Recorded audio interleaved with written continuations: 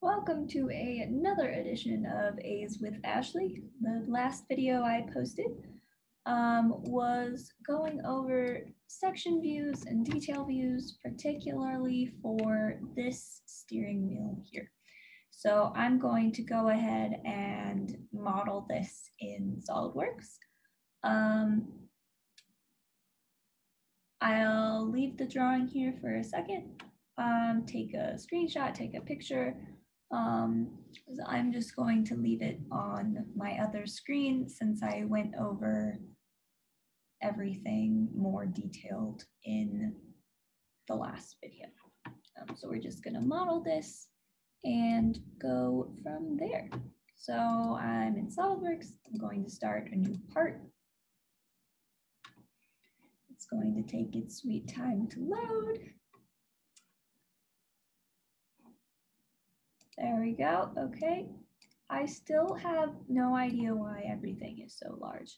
It's just, I don't know, it's forever large. So I'm going to sketch my steering wheel. I'm going to start my sketch in the right plane. And then because this is a revolve, I like to start with a center line. I always like to put my center lines first when I'm doing a revolve, so that way if there is like a hole in the middle, like how there's going to be with this object, I know where I need to start. Since there's a hole, I'll go ahead and pause for a second. Since there's a hole, I'm going to revolve this around this center line. So if I start my object away from my center line, there's going to be a gap here. Hopefully you can see that, and it will definitely become a little more clear once we actually revolve it. This is definitely a weirder shape, because we have all the weird angles, and then we have our little mushroom on top. I can't see what I'm doing, so we'll zoom in.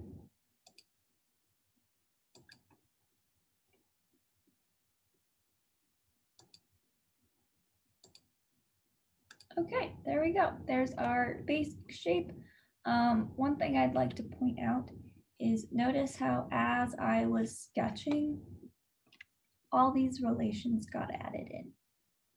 So I made sure that when I was drawing horizontal lines, they're actually horizontal, and vertical lines are actually vertical. And then one thing I also did, which if you didn't do this, it's okay, I'll show you how to fix it. While I was drawing this line, I'll go ahead and redo it just so you can maybe see it. This little yellow box pops up down there and it highlights the other line orange, saying, oh, do you want these to be parallel? I'm like, yeah, I'd love for them to be parallel. So I can do that. If you miss that, you don't need to delete and redraw. You can just hold Control, select both lines, maybe, there we go, select both lines, and then you would select parallel in your relations menu. This drawing, in my opinion, is a lot of relations. So because my actual object lines are not on my origin, I'm going to first take 2 points and just say you are vertically aligned. So that way it won't move this way at all. It will still be in line with my origin and SolidWorks will not yell at me about it. Some other things, the drawing can be a little funky to read sometimes. Sometimes things might look a certain way, and most of the time you can just make an assumption based on those appearances. So for example, I know that these two lines are collinear and equal. So collinear is just saying that these will always be in line with each other, and then equal is going to make sure that this center point is right in the middle. Something else I know is that these two lines are also going to be collinear.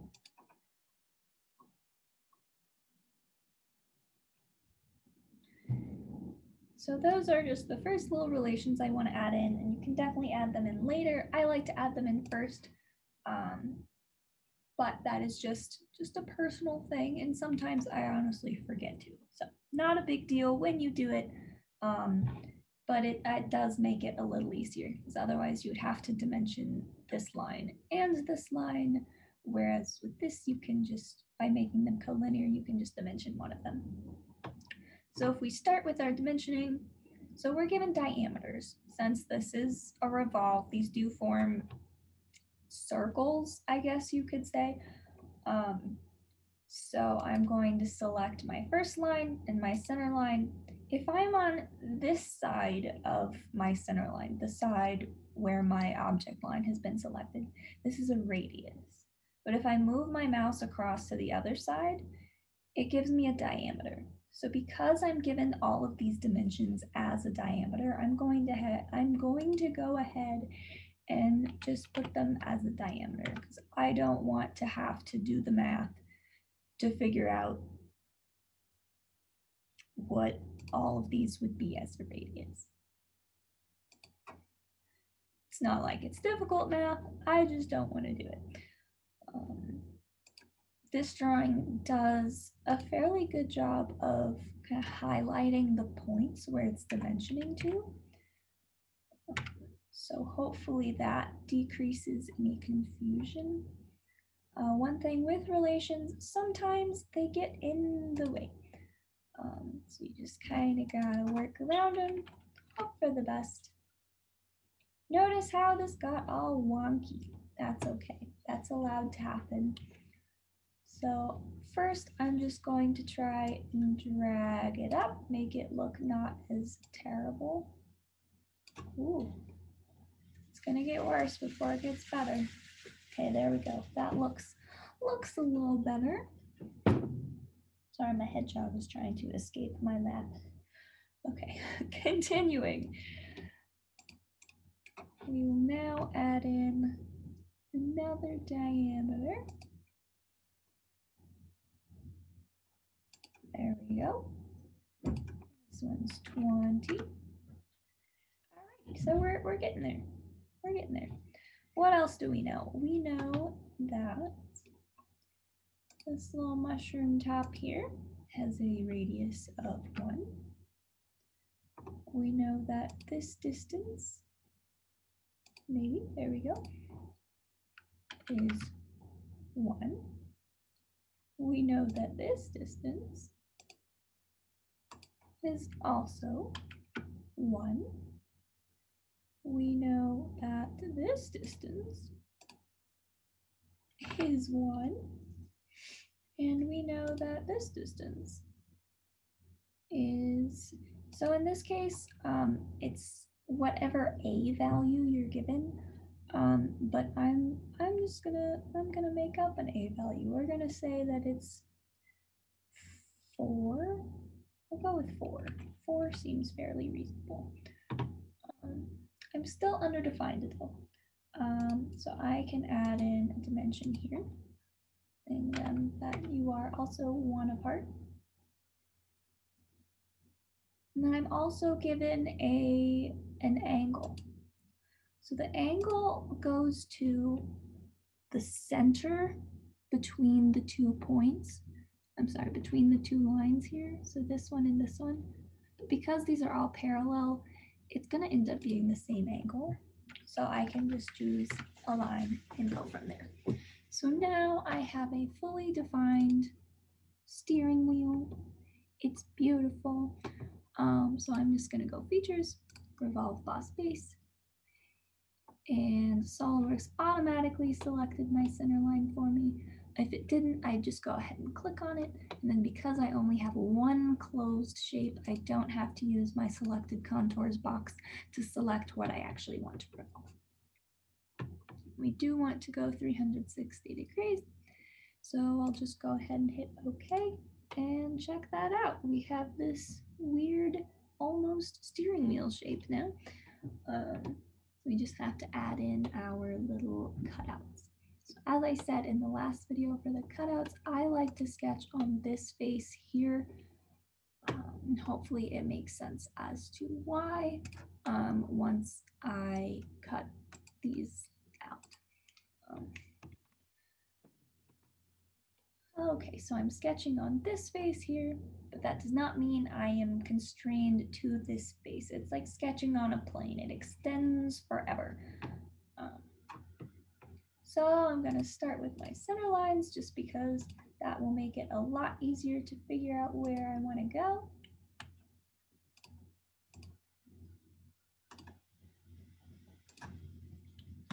For center lines, I don't care how long they are. I'm just using them for construction. It doesn't have anything to do with the definition of my drawing.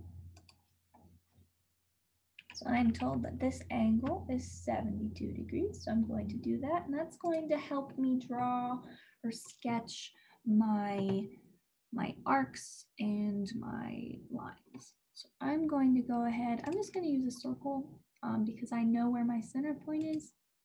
I'll have to trim things away, but that's okay. I'm going to draw 2 circles. And then I'm going to go ahead and trim this away. So now I'm just dealing with this area. And then I will connect with some nice lines. And then I will do one more trim so I can get the basic shape of my cutout.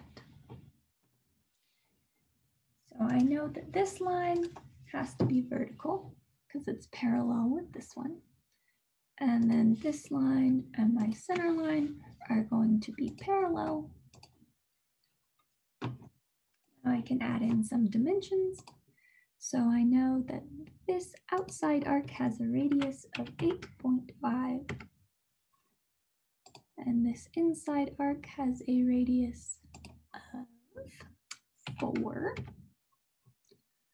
I know that the distance between my center line and my other line is 1 on both sides. So I'll add those in. And I'm already almost done. Whoa. Now I just want to use my sketch fillet. So my outside fillets have a radius of 0.5. So I'll add those in by clicking the corners of whatever I want to fillet. And then my inside fillets have a radius of 2. So I'm going to add those in. And now I have my cutout. But while I'm on this face, I'm going to go ahead and add in my little keyhole shape here. Just so it's one less step I have to do later. So because the keyhole is attached to this circle, I can use this circle as a guide. I'm sorry, my voice is starting to die. As a guide for where the bottom of this cut needs to be. So I'm going to select my circle, hit convert entities, and now I have a circle that is the same diameter, same location, same everything as the hole in my steering wheel. Now I can just use my line. Oh, it did the tangent. I don't want that. Let's try this again. There we go. Vertical, horizontal, and vertical back down. And I know I want it to be equal on both sides, so I'm going to select both lines in my center line and tell them, hey, I want you to be symmetric. So that will keep my distance equal on both sides. I'm going to smart dimension, maybe. I don't know why I selected the circle. Okay. Oh my gracious. SolidWorks, what are you doing? Okay, let's try this again. Okay, we got our smart dimension. We're good to go. We're doing okay. So I know the distance of this line is going to be 0.6. And then I know from here to my center is going to be 1.6. Last thing I need to do is just trim the rest of that circle away. Okay, so now I have my keyhole, I have my cutout. One thing to note, so because I added my keyhole in this same sketch, I have to do a circular sketch pattern, because if I were to do the feature circular pattern, it would also try to pattern my little keyhole cutout. So the next thing I'm going to do is use circular sketch pattern. My parameters I'm going to say are this circle. I want 5 of these cutouts, oops, with equal spacing, 360 degrees, and my entities to pattern are going to be arc, fillet, line, fillet, arc, fillet, line, and fillet. And then I will click OK, and there we go, we did it. So now I can just go features, extruded cut, and I will say cut through everything. Okay, and there you go, we did it. We have a beautiful steering wheel. The last thing that I would need to do is change my material. So I'll right click material, hit edit material, and then I will wait very patiently. That pulled up really quickly. I'm kind of impressed. So this is AISI 1020 steel. So I'll select that. I don't know why this menu is so incredibly large. Oh my gosh, how do I hit OK? Hello? Well, this hasn't happened before, so that's fun. I don't really know what to do in this situation, honestly. Do I just keep squishing it down until I find it? I'm gonna try moving it to my other screen. I can't move it to my other screen. Okay, so pretend I applied this. I don't know why I can't do it. Let's try, yeah, no, it's still the same problem. This is really weird. Can I do it this way? No, okay, well, that's an interesting one. I have not run into this problem before. But I would hit apply down here and then close, or just hit the X.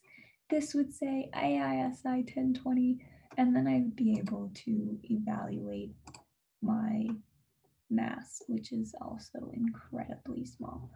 Okay, that's all I have for you guys today. Yeah, if you are confused as to where these dimensions came from, please watch the previous video. It will explain them a little more. Or leave a comment and I will try to explain there.